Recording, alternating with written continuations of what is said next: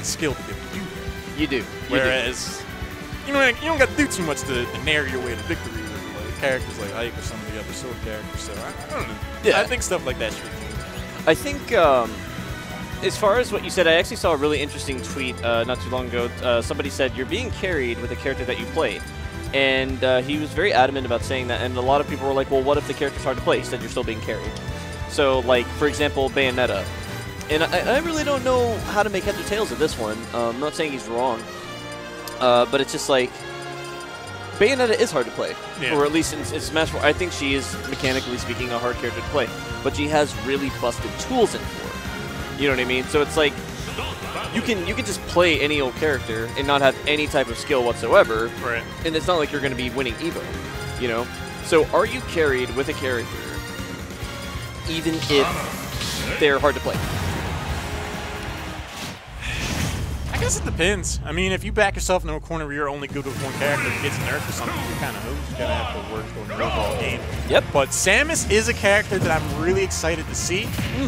Snake was pretty heavily countered by Samus at this past weekend. MVD had a really hard time doing Samus. So I'm not at all surprised to see Samus show up in this matchup. Let's see if Blazerblast can make something happen.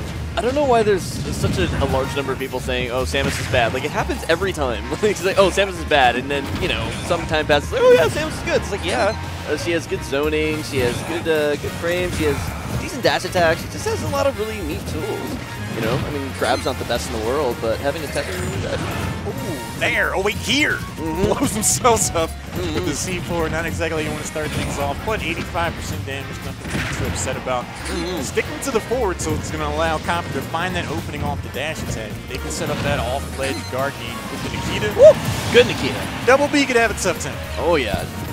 Okay, charging out that laser. Or the beam. And Blazerblast is just throwing out so many projectiles right now. He's just kind of establishing his little stage presence right now, which is what you're supposed to do to Snake.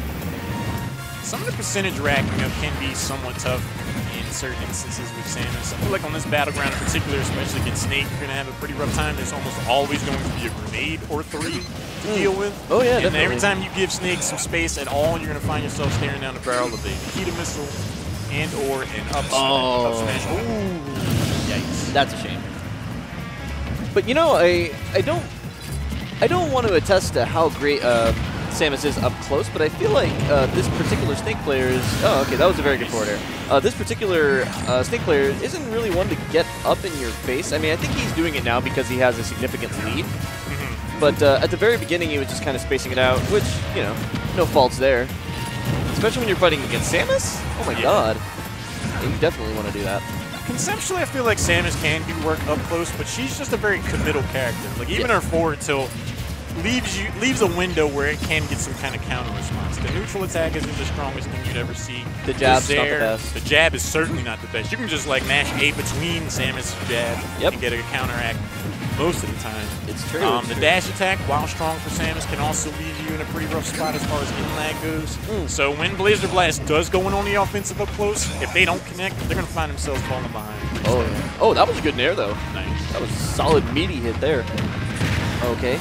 Finishing the forward tilt there. Okay. Nikita sending him to the other side of the stage. Oh, don't let it happen again. Yeah, I don't think Blazerblast can get too many of those. Is able to get back onto the stage, looking for the up smash, just misses that. Oh, you went now. Look, Blazerblast like, oh, I need to probably keep an eye on the stage, huh? Yeah. Probably a good idea. I need to be mindful of the C4.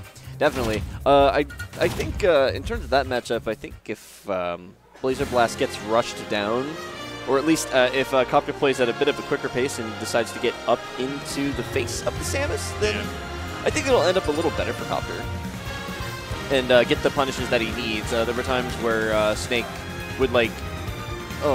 There was a point in time where he was Snake was at the corner of the stage, and I think he whiffed an up tilt, and the Samus just kind of like rolled away and wasn't able to really do anything about it. Snake has a pretty quick up tilt. I don't think there was a lot of end lag, but I mean, I don't think the roll was the best decision to make. But I mean, hey, we all have those clinch reflexes, you know. I mean, in competitive Smash, whenever there is an option on the table like that available, just rolling away, that's not how you end up seeing victory at the end of the game. Typically, so I do think you want to try to stay on the offensive, and it does look like we are going to go back into the Samus-Snake matchup. I think also Samus needs to try to apply more pressure to Snake with the projectiles, force out the shield, force out some kind of response. Because it just felt like the entire time, Kopter was just able to set up the game that they wanted with the grenades, with the C4. And Blazerblast is just kind of playing into that. So yes. I think if they can kind of set the tone of the game, do more things like that, get those side Bs out there to force a shield so they can get in close.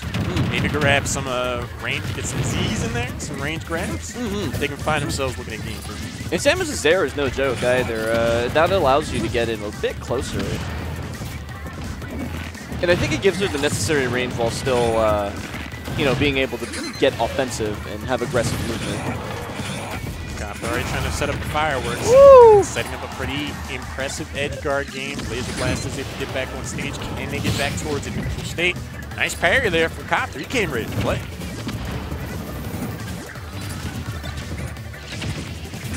And I think Blazerblast is still getting used to grenades as a whole because he kind of just like stops whenever grenades are thrown at him. You can just let it bounce off of your face, take the damage, and just dash attack him.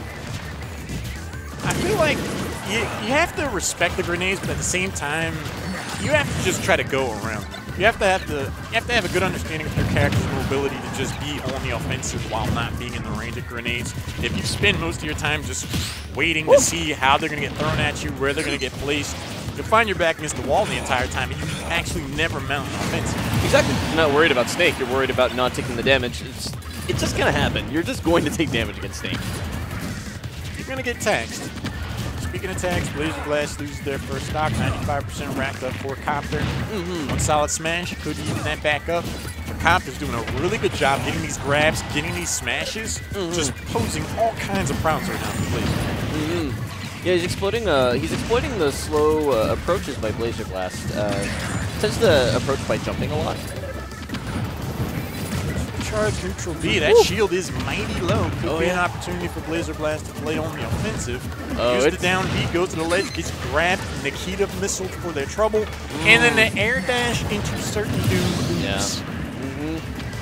Might have been some Smash 4 experience there. Like I thought I'd be able to get back from that. That's a nice grab into the down throw. Misses the up tilt, finds a dash attack afterwards. Blazerblast taking a lot of up smashes. Eating damage. The entire second stock was a 0 to death for Kopter. He's been at 95.7% since the last time I remember looking at his overall game. Goodness gracious. Oh, there's the grab. There it is. Okay, there we go. That took out the third stock last time, or the first stock last game. Forward air not able to connect for Blazerblast, a viable tool for Samus, just not able to make too much happen with it so far. 95% on their last stock. Blazerblast just finding themselves dropping down on the winner side of pools at the start of the night. Not how you want to start things up. Gotta watch out for that C4 in the middle of the stage. If he steps forward, it's gonna be now. It's gonna be there. Goes from Nikita, lets it drop in. Fadeaway jump shot, up smash just misses.